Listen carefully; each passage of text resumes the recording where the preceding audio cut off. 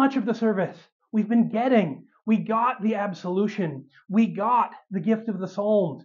We've been given the gift of the canticles and the hymn of praise. We asked for God's attention in the Kyrie. And now we get to give. We have this opportunity of offering that's coupled with this canticle where we pray together the offertory and we talk about the things that we are returning to God.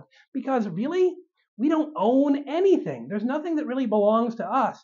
God, who created everything in heaven and on earth, has given us dominion and put us in charge of things. But it's not really mine or yours, it's God's.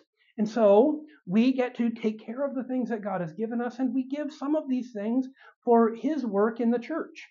Some of those things aren't super glamorous. Make sure that pastor keeps a roof over his head and food in his belly. That's a good thing, and the church is called to do that. To turn on the lights and make sure that your church has a web page. To go to conferences like Higher Things. To do other things is something that we are called to give to and provide for.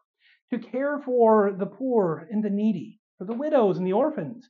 It's exactly what Scripture calls us to do, and that's what we do here. I know it looks like a little bit of an interruption in the service where all of a sudden the organist starts to play some music and we pass around some offering baskets, but all of this is an additional part of our worship and our life in Christ that goes beyond just this hour or hour and a half on a Sunday morning into everything that we get to do as the goods that God has given us, even the money that we have, is used for the support of his church. And so we live in his world, not just on Sunday mornings, but all the time. And we do it faithfully and lovingly out of the gifts that he has first given to us.